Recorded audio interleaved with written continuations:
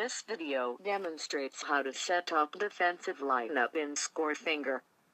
When you create a game, Scorefinger automatically assigns temporary offensive and defensive players for all positions.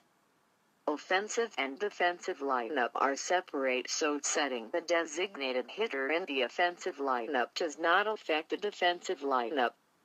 You can choose to start scoring with the temporary player and assign a real player later on whenever you have time during the game. When you assign a real player to a temporary player, whether if it is a pitcher or if it is a fielder, all actions of the temporary defensive player is transferred to the newly selected real player. To set up the defensive lineup, you just tap on a player on the field, and then select a player from the roster or create a new player. That is it.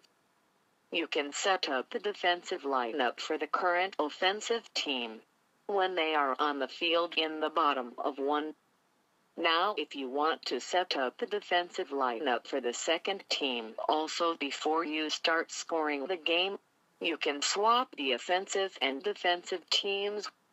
For this, tap on the menu button on the bottom of your phone, then select Swap Home/Away. Now you can set up the defensive lineup for the second team. And once you are done, you can swap the teams back if you want to.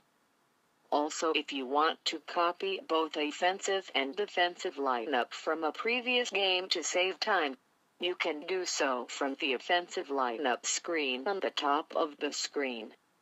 Use the import button to copy lineup from a previous game. You can only import a lineup before starting the scoring, and after you start scoring the game, import button will not be available. That is the end of this demo. Thanks for watching.